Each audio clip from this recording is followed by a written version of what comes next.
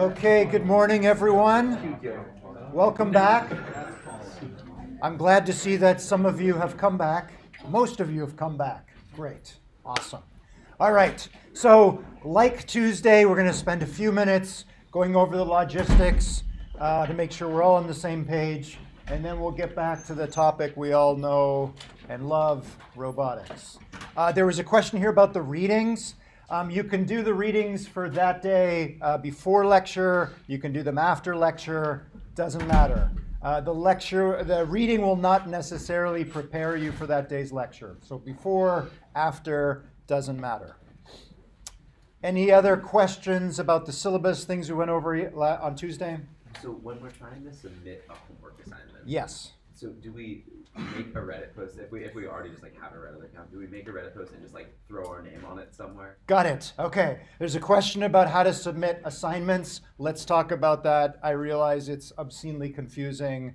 As usual, part of that is because of my fault. My fault. Okay. We got a lot of moving pieces. We've got Brightspace. Actually, no. We've got a Google Sheet. Everything more or less can be found here on the schedule or on Brightspace. As you can see here, last Tuesday, I assigned all of the undergraduates here assignment 1. As you can see, this link will take you to Brightspace. It should take you to assignment 1 in Brightspace. There are links in Brightspace that'll take you to Reddit and walk you through everything you need to do for that assignment. When you complete assignment 1 and all the other assignments, you will have in hand 1 or more screenshots or 1 or more videos. In this course, you're going to show us rather than tell us that you completed an assignment. We are not going to look at any of your code. If you come to see the TA or me and you say, my code is crashing, please debug it for me, we will politely return your laptop to you. We are not in the business of debugging your code for you. We will work backward with you from your screenshots and videos if something shows up that is amiss. Okay, so how do you show us rather than tell us? As I mentioned, at the end of every assignment, you're going to generate screenshots and YouTube videos or videos. If you would prefer not to leave a digital footprint, you can upload those images and videos directly to Brightspace and not leave anything on YouTube, Imager, Reddit. That's perfectly fine. All good? That's fine. If you do want to leave a digital footprint, if you want to put stuff up on Reddit, Imager, YouTube, that's fine as well. You would put stuff on Imager and YouTube, which obviously generates links. You would create a Reddit post. Here's my solution to assignment 1. And in that Reddit post, you would put the links to your images and videos. And then finally, you take that Reddit link and embed it back into Brightspace. Option A, option B, both are fine with us. Okay, and so when we just put that Reddit link in Brightspace, that's the association between our name and the post? Exactly, okay. Because when you submit, all we really care about is your submission in Brightspace. Obviously, that's non-anonymized. We know who it's coming from. Nate. So the reason for all the online stuff is so that we can see each other's work and comment on it. Good point. Yeah. So why would you submit something online so that everyone can see your submission and you can see everyone else's? As I mentioned last time, you're working your way through these assignments and ultimately a final project on your own. But I would encourage you to socialize your work along the way. Here's my solution to assignment I. My robot seems to be limping. It's falling down. Everybody else's robot that I see here on Reddit is not falling down. Does anybody have any suggestions? I'm hoping that you can generate a little bit of dialogue on Reddit or whatever online space you want to use. That's perfectly fine. So there are 64 of you taking this course, and there will be anywhere from a dozen to several hundred people also shadowing you just on the net. Obviously, all the assignments are on Reddit. I post that we're running Evolutionary Robotics yet again this spring, and people will follow along at their own pace. So some of the quote-unquote students you might be interacting with in the subreddit are not necessarily in this course. That's why you might choose to submit your work online. But again, completely optional. All good? Okay, a couple other housekeeping notes. If you missed the first few minutes of class on Tuesday, or you are newly enrolled in this class and you missed Tuesday's lecture, you can go back and find the recording of Tuesday's lecture, and all the logistics are described there, how this course runs. Yeah. Okay, so walking around, continuing to walk around the schedule. Here's the quiz posted for the undergraduates, which I posted Tuesday around midday. Hopefully all of you took that quiz by 11:59 p.m. Here's the quiz for the graduate students. As I mentioned, here's the recording, here's the reading from last time, and as you can see, all of the undergrads, you're working on assignment 1. Some of you may have already finished that. The graduate students, you should be working on assignments 1 and 2, which are due at 11:59 p.m. this coming Monday. One additional detail about submitting your work on Brightspace, which I didn't know about on Tuesday, is it's forcing you to upload a file. My apologies about that. I see that most of you just uploaded your screenshot or a video. That's perfectly fine. We will be very forgiving with what you submit this week. I'm hoping that when I set up assignments 3 and 4, you don't have to upload a file. You should just be able to upload a Reddit link, or if you want to not leave a digital footprint, you should be able to directly upload screenshots and videos. We will see. I will work on that and report back on Tuesday. Okay, anything else about the mechanics of the course you want to talk about? Okay, let's talk about assignment 1 and 2 itself. For those of you that have tackled assignment 1, you might find that it's surprisingly easy. There's not a lot of steps. In assignment 1, you're installing the underlying physics engine that we're going to be using for this course, which is called PyBullet. It's just a publicly available physics engine.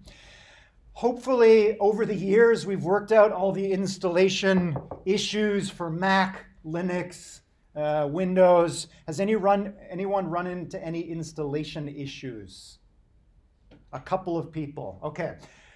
So if you're having installation issues, please, please, please come and see the teaching assistant or myself as soon as possible so we can resolve that.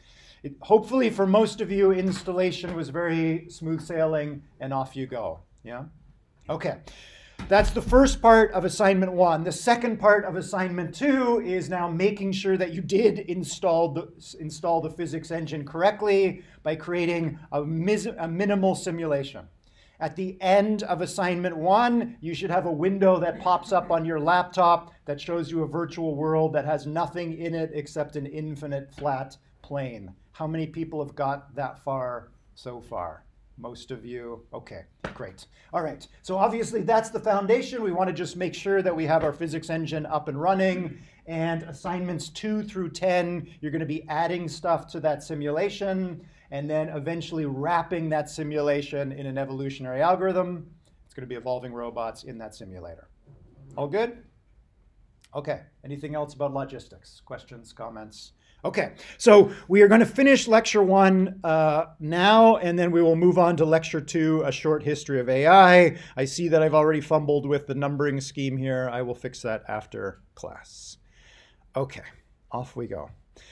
Okay, I think this is as far as we got last time. We were talking about the why of evolutionary robotics, or the why of robotics in general. Why create autonomously train or design autonomous machines? One reason for doing this is the 4 R's. Not the 4 R's, the 4 D's. Typically, we want to create robots to do jobs that are dull, distant meaning on another planet, dull, dirty, distant, and I'm missing one of the 4 R's. Dangerous. Thank you. Those are the 4 D's. Dangerous, dull, dirty, and distant. Okay. Okay, so we did a little bit of the why last time. Let's do a little bit of the what. This what on the screen at the moment was one of the questions for the quiz last time. My apologies, we didn't get to it on Tuesday. Okay, 4 things, generally speaking, you need if you're going to autonomously evolve autonomous machines. We obviously need the task environment itself. What ultimately is the D? What is the environment in which we're going to deploy a robot to do some job? Obviously, we need the robot itself. That robot is an autonomous machine. It's not remote controlled, which means at every point in time, our autonomous machine, regardless of whether it's a physical robot or a virtual robot operating in a virtual world, is going to be receiving sensory information. It's going to be using that brain or that artificial neural network, like your biological neural network up here, that's going to take in sensory information, transform it somehow, maybe combine it with past experience and past memories, and then send commands to the motors so that the robot can act. That is what allows it to be autonomous. How exactly should the robot's brain transform sensation into action? That is a notoriously difficult problem to solve. So in this course, we are not going to solve that problem manually. We're going to let an evolutionary algorithm solve it for us. Okay, here's an old experiment, one of my old experiments, where you can sort of see this evolutionary process sped up. What's the task environment here? Very briefly. The ground with a blue cube in it. A ground with a blue cube in it. Okay, not very difficult, not very complex. That's the environment. What do you think the task is? We're already evolving this robot to do something. Pick up the cube, right? Not that complicated. Okay, so there's the task environment. You can obviously see the robot. You cannot see its brain or its artificial neural network. But at every frame in this video, the robot is receiving sensory information that is flowing through an ANN inside the robot. And that ANN is outputting commands to the motors, which cause the robot to move. Yeah, so you can see task environment, see the robot, can't see its brain, and you obviously can't really see the evolutionary process. I'm showing you snapshots during this evolutionary process. As I mentioned last time, in a nutshell, what this evolutionary algorithm is doing in this experiment is evolving not just one brain, but a population of different brains, slightly different ways in which the robot transforms sensation into action. We have a whole stack of these brains. Each one is downloaded into the virtual robot one after the other, which causes the robot to do a bunch of different things, such as kind of pick up the block or fumble the block. For each one of those brains that's downloaded into the robot, the evolutionary algorithm is watching the virtual robot and assigning a score. How well does the robot do at lifting the block? The brains that cause the robot to do a poor job of picking up the block, those brains are deleted. The surviving brains, which cause the robot to do a slightly better job of picking up the block, survived. The evolutionary algorithm randomly chooses some of those surviving brains, makes copies of those brains, and introduces slight changes to those brains, which, when those new brains are dropped into the robot, cause the robot to interact with its environment in a slightly different way. For something like this, is the evolutionary algorithm designing the architecture of the brain, the weights of the brain, or both? Great question. So the question is the evolutionary algorithm designing the architecture of the brain? How many neurons, how few neurons? Which synapses connect which neurons together? That's known as the architecture of the brain or the architecture of the neural network. Or is it tuning the strength of those synapses or those connections between neurons? Do we have a fixed architecture that we decide, and the only thing we let the evolutionary algorithm do is tinker with the strength of those connections? We're going to get to that. Some of you have not heard these terms before. The short answer is, in this video, it's the latter. We have fixed the architecture. Actually, I ran this experiment years ago. I set the number of neurons inside the brain of this robot. I said which neurons are connected together with synapses. And the only thing the evolutionary algorithm is doing is strengthening or weakening the connections between these neurons, which for our purposes today has an effect on the robot. It causes it to react to its sensory stimulation in slightly different ways. So far, so good? Are you also setting like what success is, like what parameters go into like a successful attempt? Yes, I am setting what goes into a successful attempt. So obviously we're trying to stay still at the 10,000-foot view in this first week of the semester.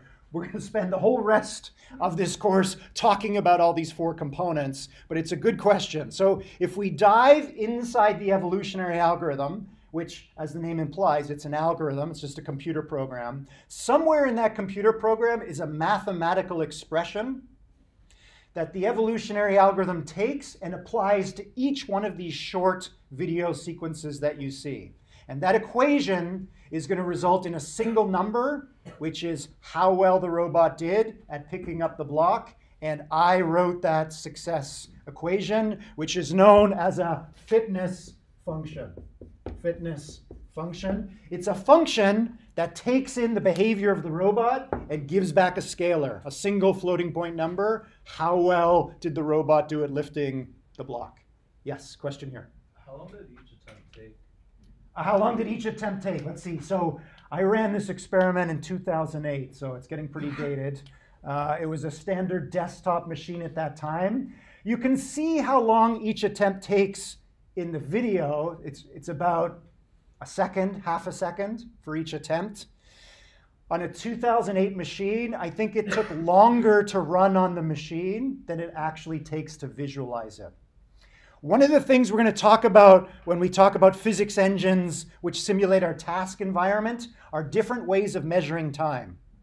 When you're looking at this video, you're looking at animation time, right? I could run this animation faster, slower.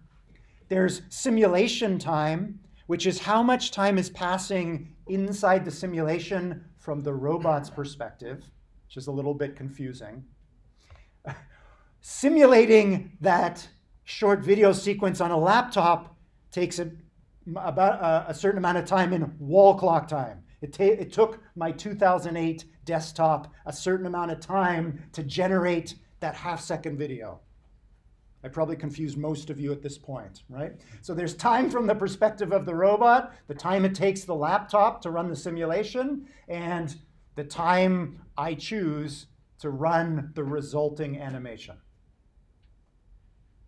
More questions? Do you think with today's technology it would be like an instant? It's way, way faster. You're all going to get to this point, I think at about assignment 4 or 5, and you'll see for yourself, absolutely. No matter how crappy your laptop is in 2023, it's going to run, you're going to be able to simulate something of this complexity way faster than what you're seeing right now. Okay, so again, in a nutshell, I just walked you through an evolutionary algorithm. Simulate a whole bunch of things, evaluate how well the robots do, delete the bad ones, make randomly modified copies of the good ones. What you're seeing in this video on the left, I'm not showing you any of the bad ones. At every generation in the evolutionary algorithm, every time I repeat this process of simulating every bot, deleting the bad ones, randomly copying the good ones, that's one generation. Then we do it again and again and again. So what you're seeing, each half-second video here, you're seeing the best brain in the population during that generation. So what you're watching is actually snapshots over evolutionary time, where you're seeing the champion, the one that has the highest floating point value of fitness in the population at that time. So far, so good? Okay, so what's happening?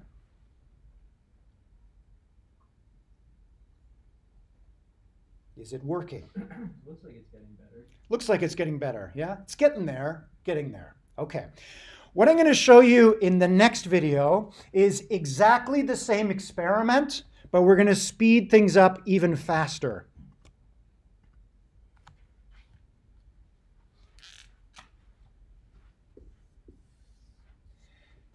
We're going to plot evolutionary time on the horizontal axis here, and I'm going to use a big G to represent generations. On the vertical axis, I'm going to plot fitness, which is how good the robot is doing at grasping the object. I'm going to pause for a moment here. What you saw in the video on the left is the champion, the best robot in the population in the first generation, second generation, third generation, fourth generation, fifth generation. It's getting better and better. Fitness is going up and up. It's getting better and better at grasping the block until at some point, and this is some arbitrary threshold of fitness that I set, I said, once a brain evolves that causes the robot to do the job well enough, something's going to happen. If we only see the best brain in each generation, how do you determine like the diminishing point of what a larger population would do? Great question. So we could use 100 brains. We could use a population of 200 brains, 300 brains, and maybe this curve, fitness would increase faster. This is a good point. We'll come back to this when we talk about evolutionary algorithms. You mentioned diminishing, right? There's a diminishing return. After a while, generating or evolving a larger and larger population of brains only gets you so much more fitness. It's a really good point. We'll come back to that when we talk about evolutionary algorithms. For our purposes today, you've seen in this left video that at some point the robot does a good enough job of picking up the block, and when it does, in this experiment, something changes. What happens at the point in evolutionary time when fitness is sufficiently high? The changes get pretty small. The changes get pretty small, not kind of. Moving the block. Moving the block. So the code is set up, the evolutionary algorithm is set up so that when a brain appears in the evolving population that causes the robot to grasp and pull the block onto its back, the code makes a change to the task environment. It places the block a little bit further away from the robot. What do you think happens to this particular brain that was successfully able to lift the block when the block was close to the robot? What happens to that brain? It becomes a little less fit. Absolutely. And you don't see this in this video because I'm skipping ahead so quickly. Fitness function stays the same. Evolve a brain that causes the robot to grasp the object and lift it. So over this entire experiment, which we haven't finished describing yet, the fitness function stays the same. It's always the same. What is changing over evolutionary time is the given population of brains. Again, we're not seeing those, but those are evolving and changing over time. And every once in a while, we're also changing the task environment. Question? It's not necessarily obvious that you would want to change the task environment. Is that because like that's how we observe evolution happening in our world? Is that sort of as we evolve, our environment changes because we evolve? That's a fantastic question, right? So if I can boil down your question to why did the experimenter in this case choose to put this additional detail into this experiment? Why keep moving the block slightly further away from the robot? You can probably guess from watching this video on the right, ultimately what we want the robot to do, which is go get the trash can, pick it up, and then do something with it, right? So why didn't we just start the experiment with putting the block really far away? We didn't do that. Why not?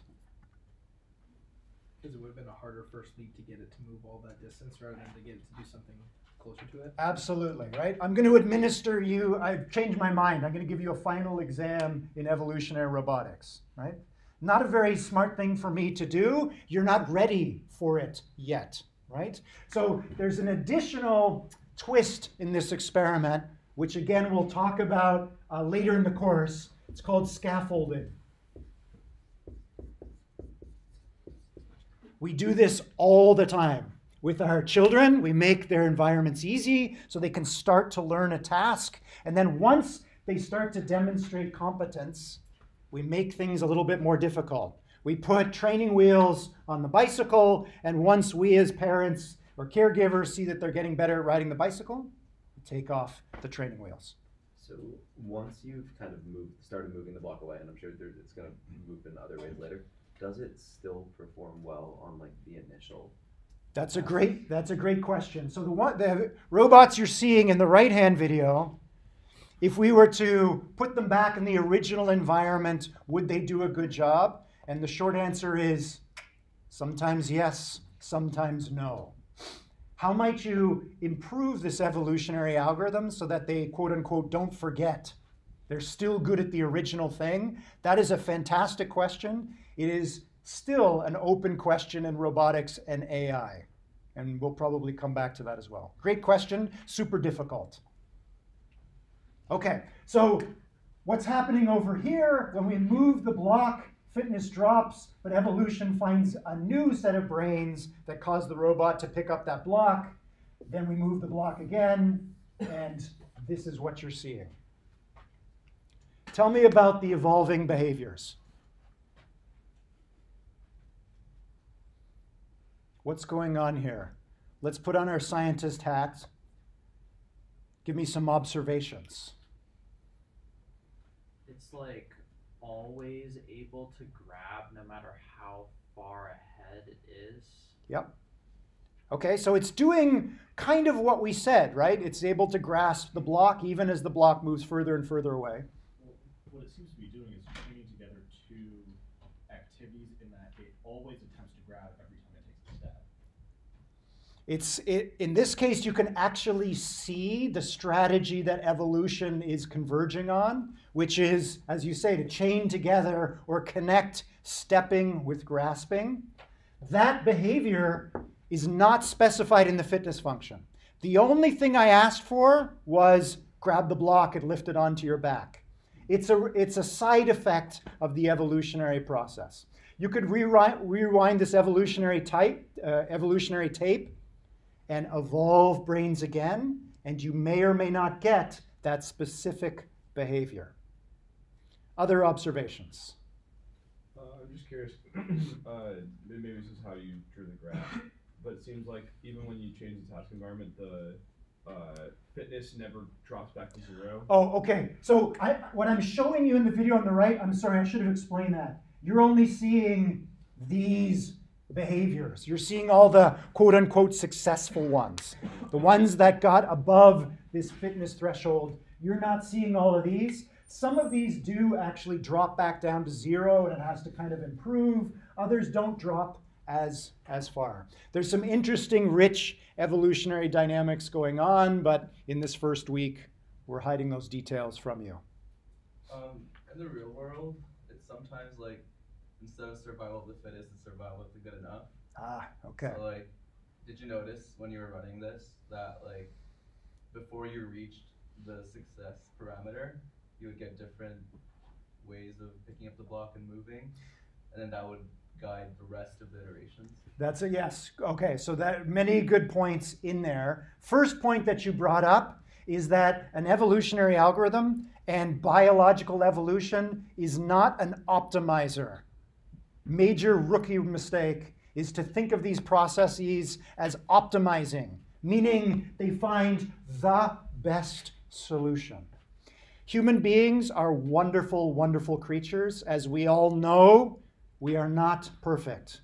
What biological evolution is, and an evolutionary algorithm is a satisficer. Be good enough. Be good enough to survive long enough to produce offspring and feed them, and you're good. In this simple case, be good enough to grasp the block and lift it onto your back this good. Beyond that, we don't know. We don't know, even in this simple experiment, what the optimal behavior is. For all we know, this robot could actually leap directly to the block and lift it really, really fast onto its back. Who knows? Maybe that's the optimal solution. We don't know, and in most experiments, we can't know. Did you ever consider like penalizing the extra movement in some ways to try to like get rid of the, like to like make it more efficient in its movements? Great point. So we could add to the fitness function a penalty, actually minus sign. We could remove points if the robot, as you mentioned, is moving inefficiently.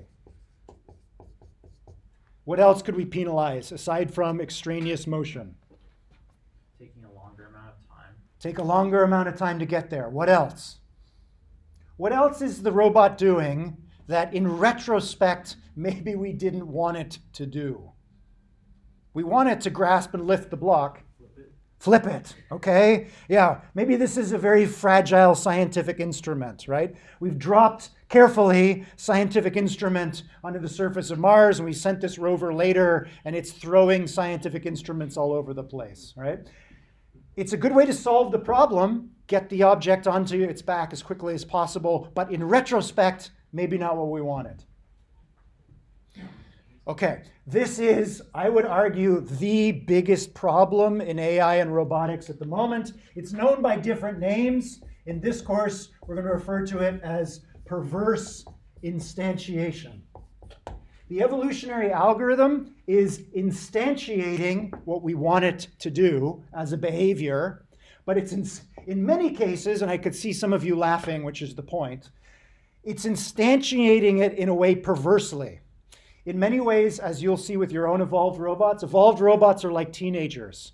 They do what you ask them to do, but in the way, in retrospect, you absolutely did not want them to do it. It's hilarious when we're watching virtual creatures, not so hilarious when we're trying to train an autonomous vehicle to move in a densely populated area. It's also known as the value alignment problem. It's usually known as the value alignment problem in AI. In robotics, it's usually known as perverse instantiation. They generally mean the same thing. We want a robot to obey not just what we said, but the spirit behind what we said. Okay, one last observation I hope I can extract from all of you about this video on the right. What else strikes you about this? I don't know if it's just a function of the movement of picking it up, especially in the first video.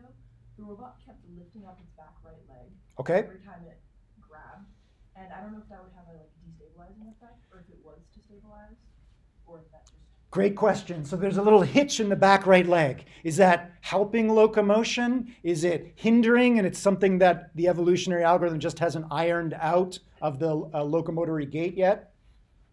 There's a gazillion of these things that pop up all the time. All that matters from the evolutionary algorithm's point of view is that the behavior is good enough.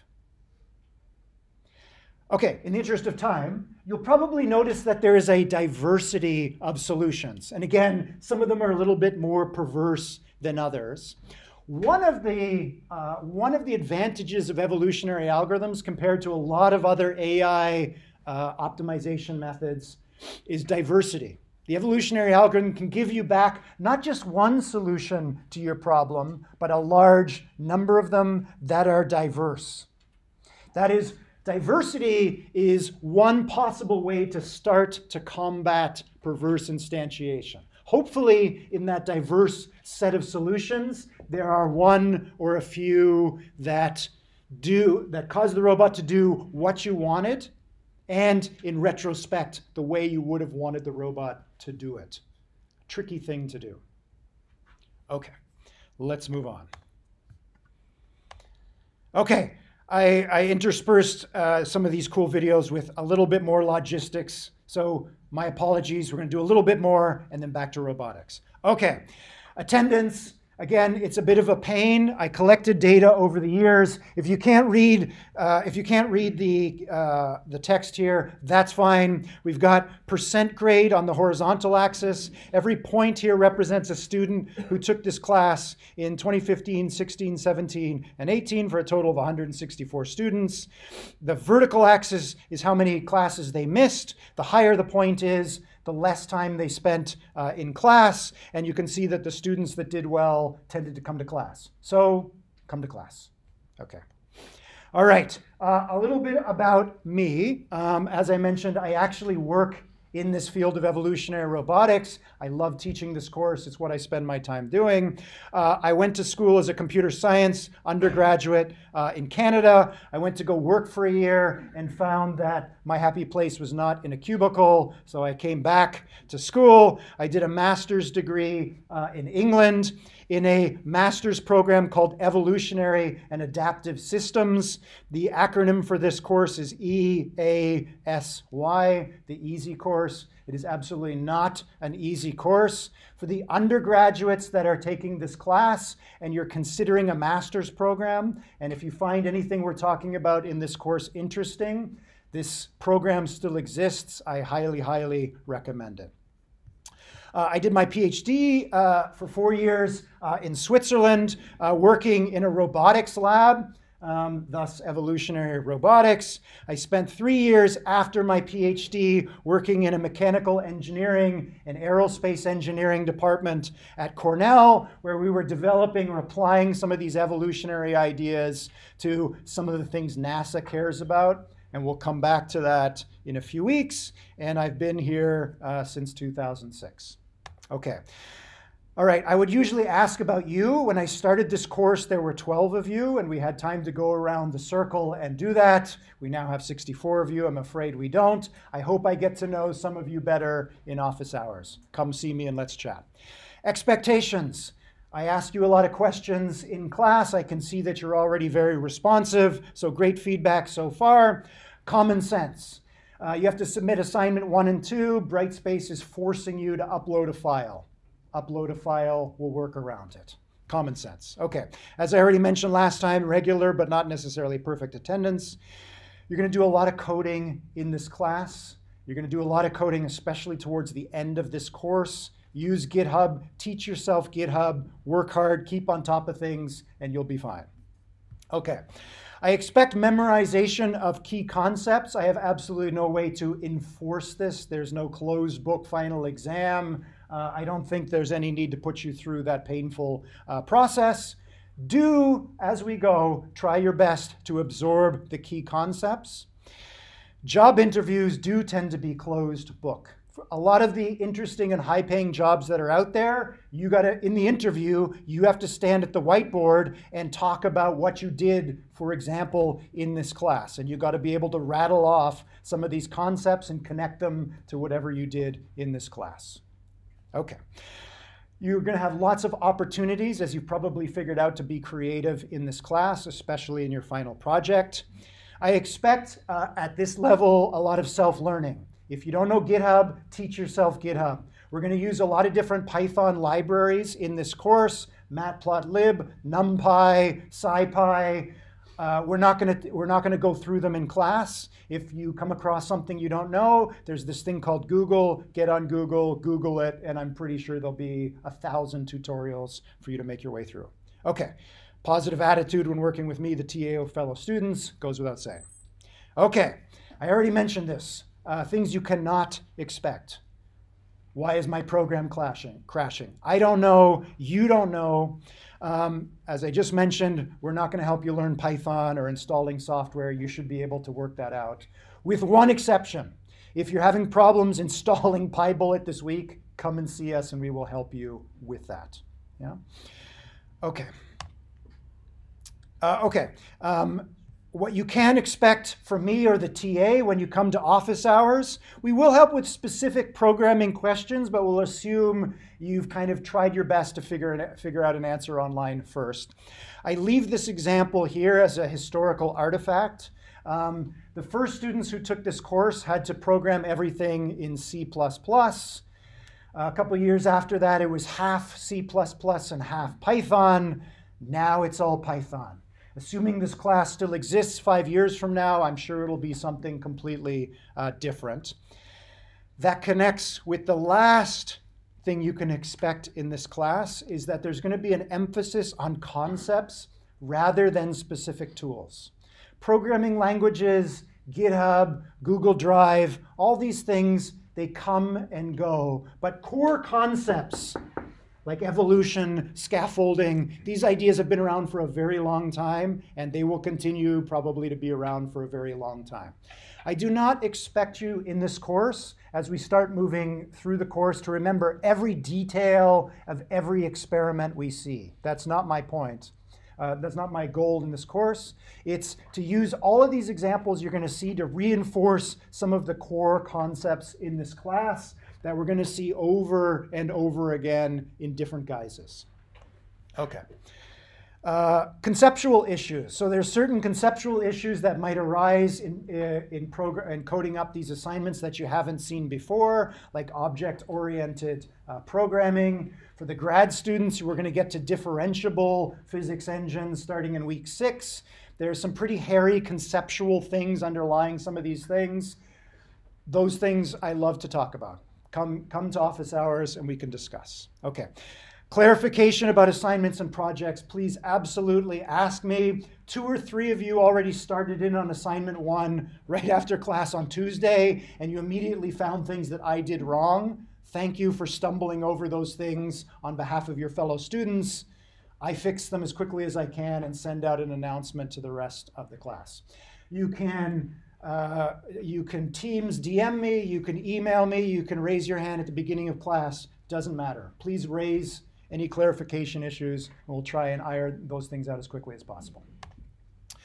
Okay, we've already kind of talked about this. All of the assignments are embedded at the top level in Brightspace. They direct you to Reddit.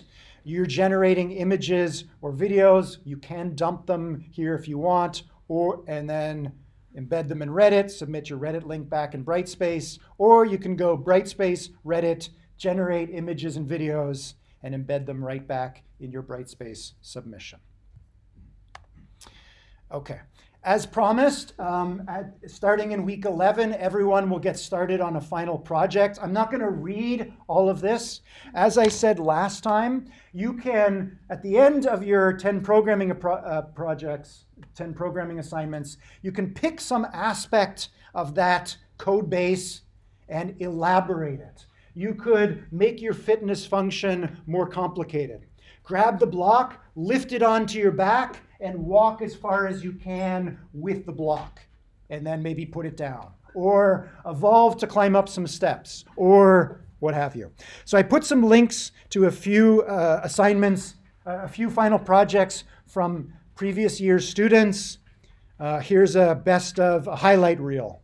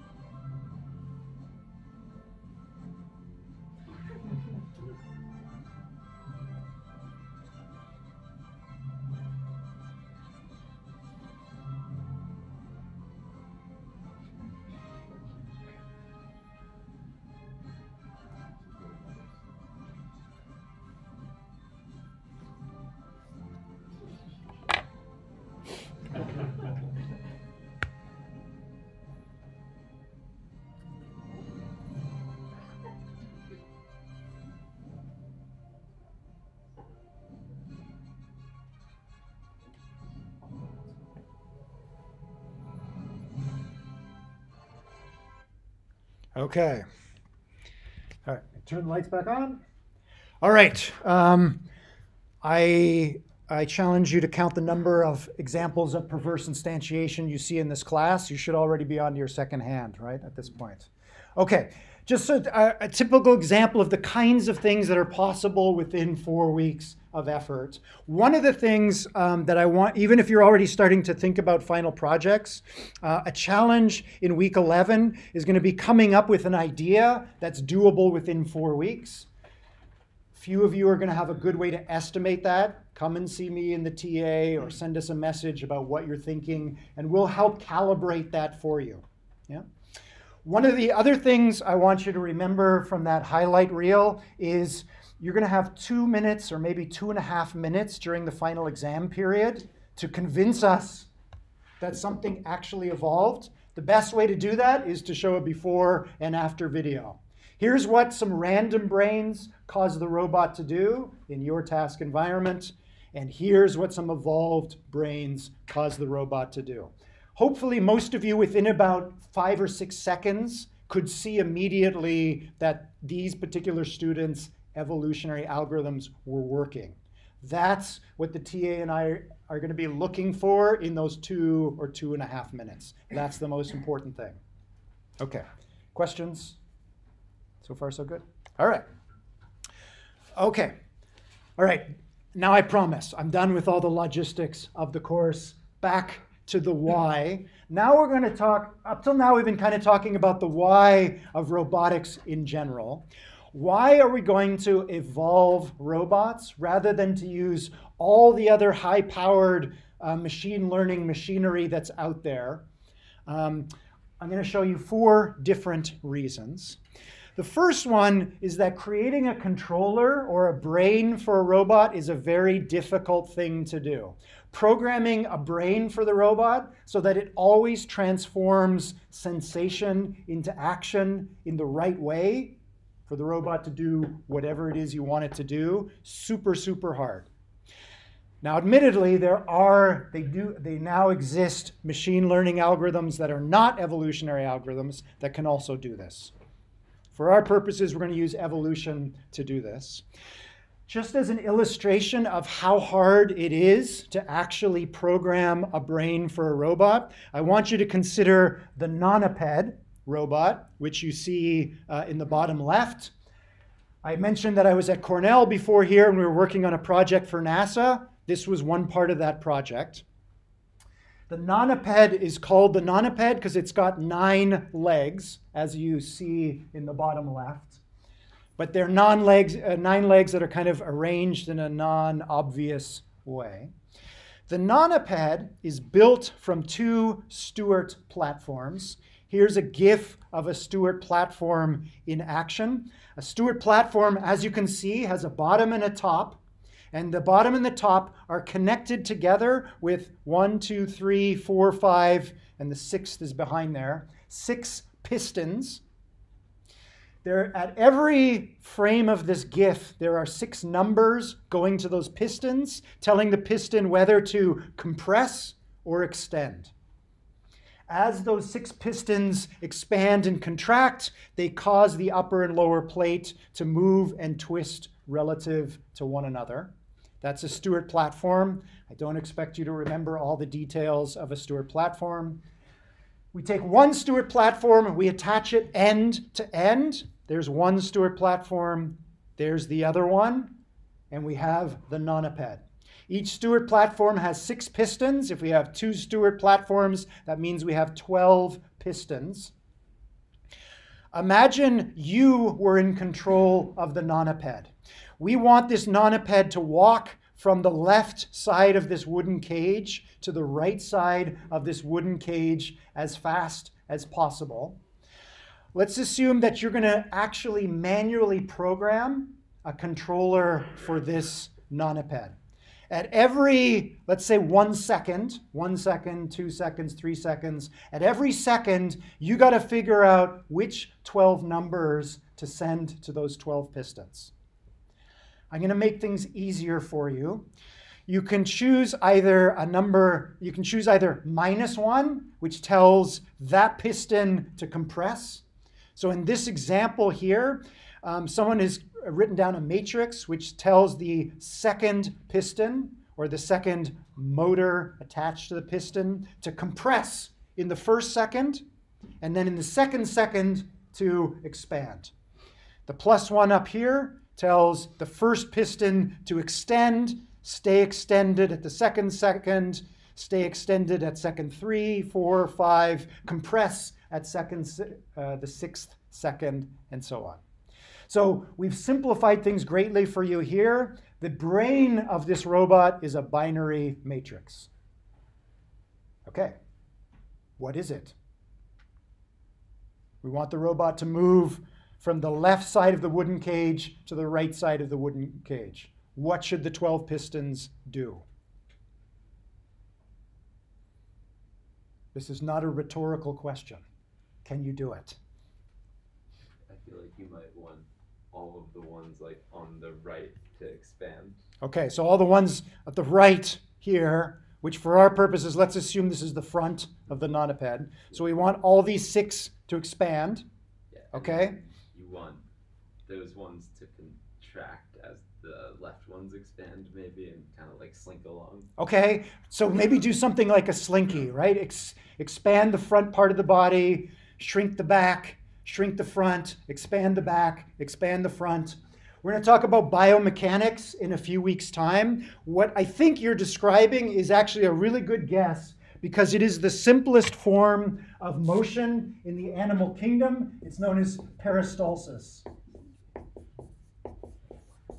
An earthworm, as it pushes its way through the earth, the front part of its body expands and pushes the earth out of the way. Then it sort of holds the sides of that new tunnel with its body, shrinks its back, which means since it's anchored at the front, the back part of the earthworm comes forward. The front part contracts, the back part expands, the front part extends forward and pushes into the earth, then expands, the back part contracts, and that pumping motion is known as peristalsis. A really good solution which might potentially work for the nonaped. That peristaltic strategy was discovered by Mother Nature a very, very long time ago, and she's repurposed that strategy many, many times in many, many different species. It's in you also. You also peristalt, not to move. We use these things to move. Where is peristalsis in you? Is it like your intestines and stuff moving things down them? Absolutely, right? The moment you swallow something, the muscles in your throat can expand and contract and push not earth out of the way, but food down into your stomach. Okay, bit of a digression. Okay, great guess. As you can imagine, since there's so much lead up to this, it's not so simple as that. Okay, here we go. I'm going to turn off the lights again.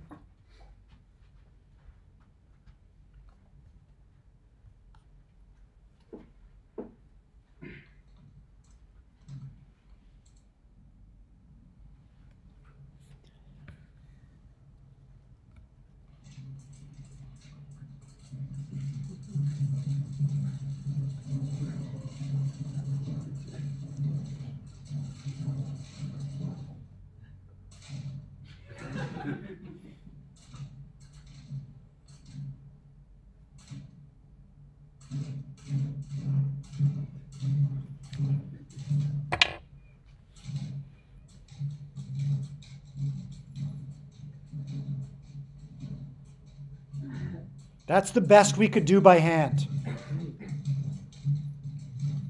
That's us. This is the evolutionary algorithm.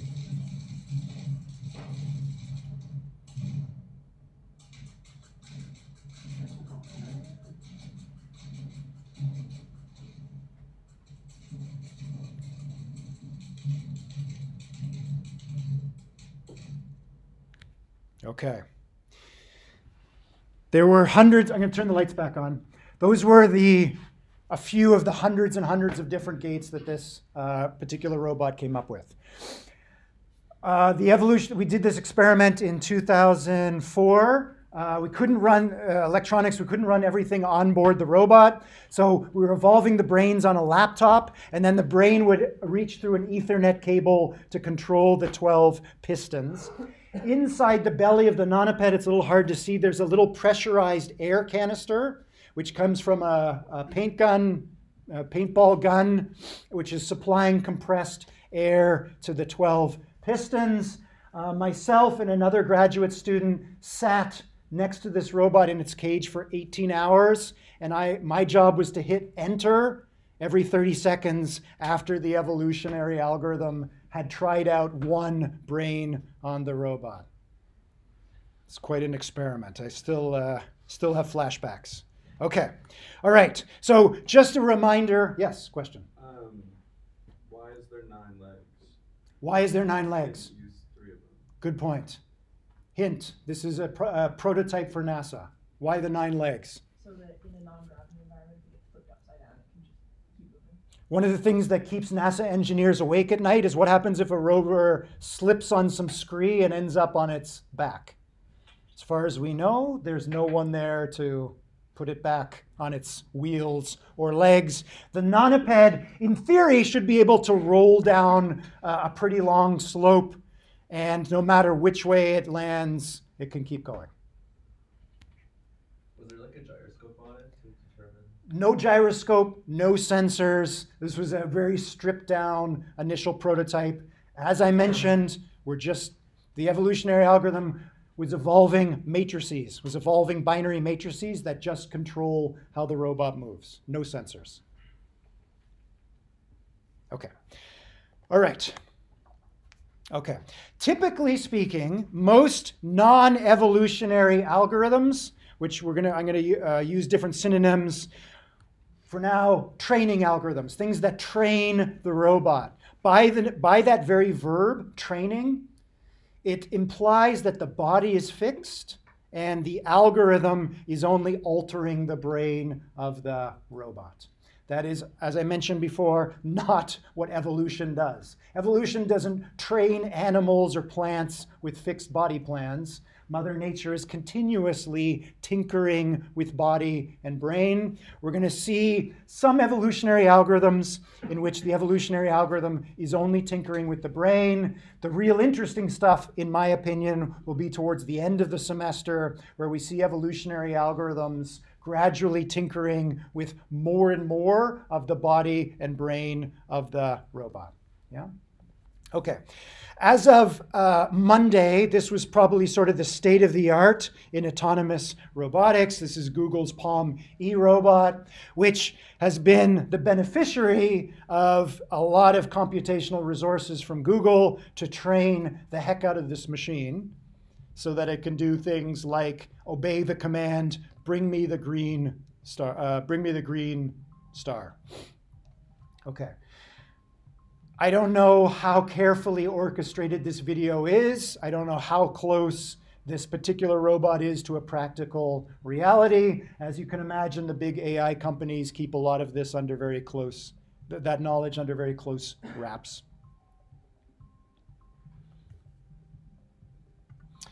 What would happen if the command we issued to this particular robot was, I think I dropped something behind the drawers inside the cabinet. Can you please look inside and see if there's something back there? I obviously cooked this example so that the body of this robot cannot obey. From what I can see from the video, its arm and hand is too big to get back there, and its camera, which is up here, is probably not able to do it. Now, with enough training, maybe this robot could figure out how to go grab a dental mirror and put it kind of under and sort of do something like this. But what happens if the robot comes back and says, I know what you want me to do, I can't do it? Imagine that robot goes and says that to a 3D printer, and the 3D printer prints out a little small robot. The big robot grabs that little small 3D printed robot and drops it behind the drawers. Yeah? What should be the body of that small robot so that it can get behind the drawers and be recoverable by the big robot? I don't know. That's my personal opinion about where evolutionary robotics could fit into the future landscape of AI and robotics. There are going to be a lot of cases, I think, where it's going to be useful to design, automatically design in silico a robot's body and train it, print it, and deploy it out there into the world. We'll see, to be seen. Okay. Again, apologies, you're going to see a lot of my old experiments for now. Here's a very old experiment of mine where the evolutionary algorithm is evolving body and brain. The fitness function is what in this case? What did I ask the evolutionary algorithm to evolve the robots to do? Dance, maybe. They're doing a good job of that. Walk somewhere? Walk somewhere. Walk in which direction?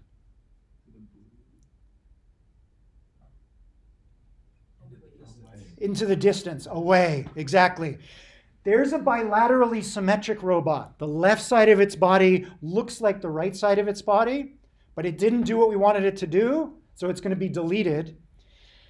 Then there are these things that are not bilaterally symmetric. The left side of the body does not look like the right side of the body, but it is doing what we want it to do. More perverse instantiation. Again, we'll talk about biomechanics. One of the good ways to move in a particular direction in an efficient way is to be bilaterally symmetric. The left side of your body looks like the right side of your body.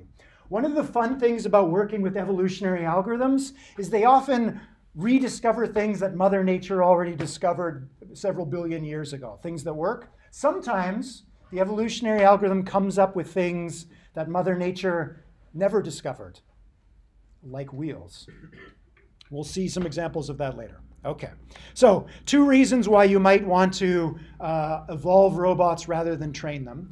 As Nate mentioned a couple minutes back, one of the common approaches in AI is to fix the architecture of the brain of the robot. The robot has a bunch of neurons represented by circles here, and then it's got a bunch of synapses, which are represented by these arrows connecting these neurons together.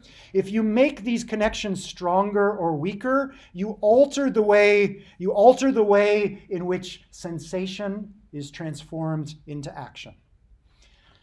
But how do we know that 6 neurons and 1, 2, 3, 4, 5, 6, 7, 8, how do we know that 6 neurons and 8 synapses is the right architecture for the brain of the robot? Short answer is we don't know. That's another non-intuitive thing.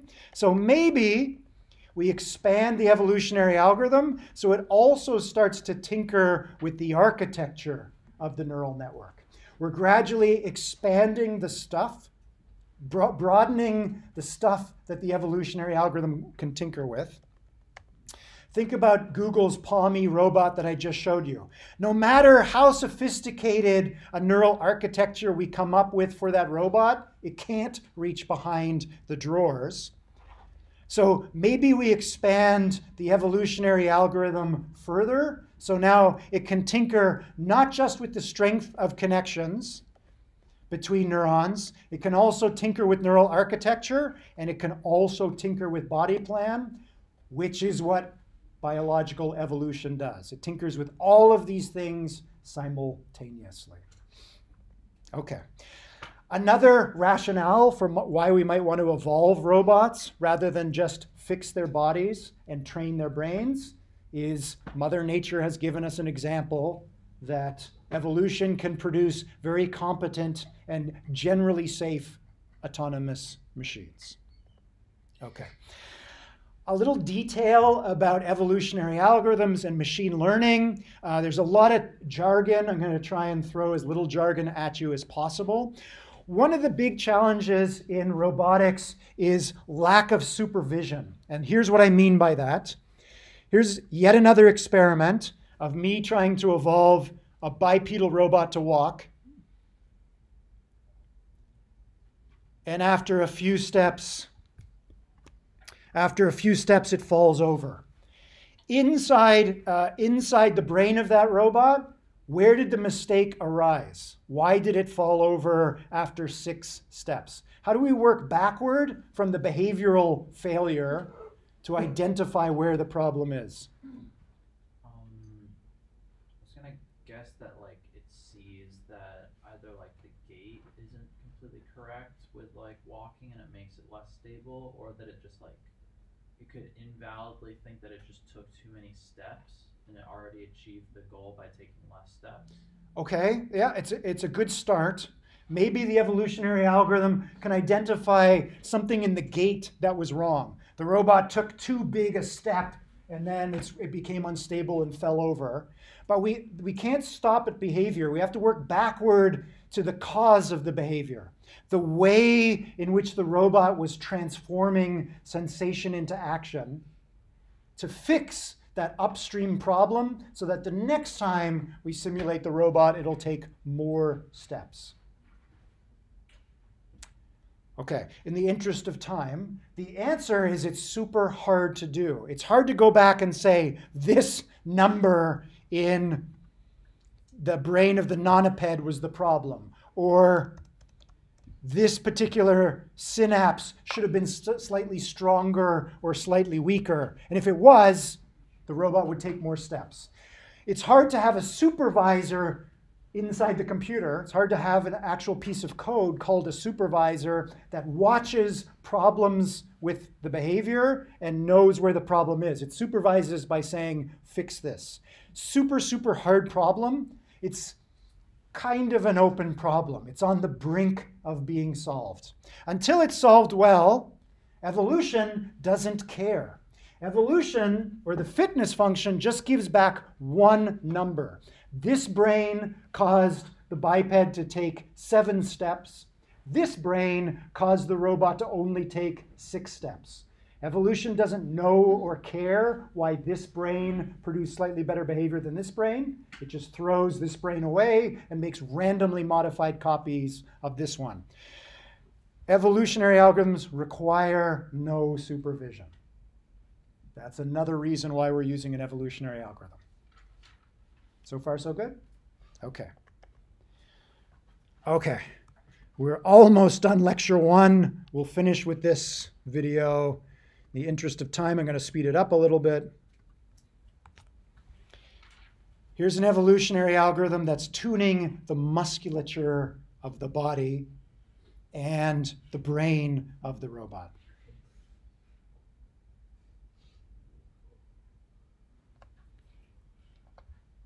This is a much more sophisticated physics engine than we're going to be using in this class. This is just to give you a sense for what's possible. Another way to visualize the evolutionary algorithm, how progress is being made.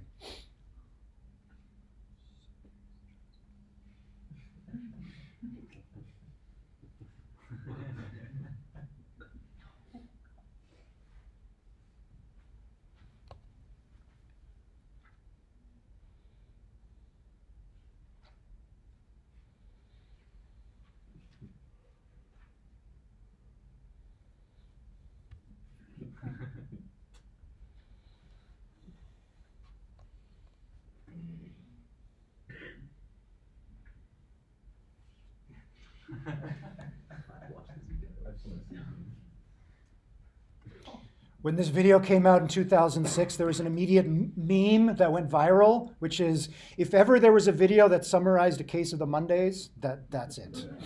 Okay. All right. All right. Again, my apologies. We're a little bit behind. We're going to move on. We're going to spend the next 6 minutes introducing, starting a very short history of AI. It's a fascinating subject. There could be an entire course on this. So my apologies. We're going to go very fast. In this history of AI, we're going to go back. We're going to start a couple centuries in the past with cogito ergo sum. Who said it? I promised you there'd be some philosophy in this class. Here it is. Descartes. You'll remember, as I mentioned last time, that going forward, you're going to see a few slides in which there's a prompt for you to annotate. This is from René Descartes' Discourse on Method. It is one of the most beautiful and subtle arguments in all of Western thought. So I'm going to do some violence to that subtle argument now by boiling it down into 6 bullet points in English. Okay, I think therefore I am. Let's just say that. We could rephrase this as do I exist? Am I real? Hard to actually know if you think about it. But for Descartes, there seemed to be something asking the question. Answering the question is hard, but something, if the question is there, something must be asking the question. So for René, that thing, whatever that thing is, he was going to call it the I. That's the thing that's asking the question. For René, this I was probably the soul, something like the soul. That, for Descartes, he could be sure, he had confidence that it existed because it's the thing that's asking the question. That's what he could be sure of. This stuff that seems to be there, that he couldn't be so sure of. So for Descartes, there seemed to be this division between I and everything else, including the body. This created this conclusion that mind or soul or self or I is separate from this thing, which we'll call a body, is separate, is known as Cartesian dualism. It basically carved these two things in half, which is also often known as the mind-body problem, because it causes a lot of problems when we try and think through these ideas. What could this possibly have to do with the class on robotics? Why would we start a history of AI here? Seems an odd place to start. Because we need a mind and a body for a robot? We need a mind and a body for a robot. The fact that you phrased the statement in that way is a legacy of Cartesian dualism, right? We tend to think of, I've already mentioned brain and body of the robot. I'm doing it too. I've mentioned already in this class the field of robotics and AI. What distinguishes these two fields? Body. One field, AI, throws away the body. I don't care about the body. The thing that really matters is this thing. Roboticists say, no, you can't throw away the body. It matters. The very structure in the way we try and create intelligent machines as a global society has fundamentally been influenced and biased by Cartesian thought. Okay, I've got 2 minutes left. So we're going to jump from 1637 to 1936. We're going to jump forward 299 years. Hopefully, for most of you, we're in a little bit more familiar territory. This is the Turing machine. Anybody want to hazard a 1 or 2 sentence description of what a Turing machine is? It's a model for general computation. It's a model for general computation. What are the basic building blocks of a Turing machine? There's like a pointer, a big tape, and a set of instructions. Excellent. Yep. Like 3 things. Okay, so a set of instructions, which is the tape, that's the input to the Turing machine. The Turing machine moves over a tape or moves the tape through itself and reads stuff off the tape, internally cogitates, and then writes stuff back onto the tape. When we think about our own behavior, we often think about sensation coming in, grinding away at that incoming sensory information, maybe mixing it with our past experiences and memories, and then producing actions as a result. We are also influenced in thinking about how we think by Turing and the way we should go about thinking about robots. Like us, it's obvious. Robots should take in sensory information, grind away internally on that information, and then produce actions as a result. There are other ways to think about intelligent action. This is only one way. Most of us tend to fall into this way of thinking because of our Western inheritance, this and this. Okay. The only point I want to make here with this before we break is that there are some very old ideas in Western thought that influence the way we think about trying to create useful and safe machines. Maybe, ultimately, the way to make safe and intelligent machines is to militate against these views. Come up with new ways of approaching the creation of intelligent machines. Maybe some of these old ideas are actually holding us back. We'll come back to that later. Thanks very much. You have quiz number 2 due at 11:59 p.m. tonight. Undergraduates, you're working on assignment 1. Graduate students, you're working on assignment 1 and 2. I'll see you all again on Tuesday. Thank you.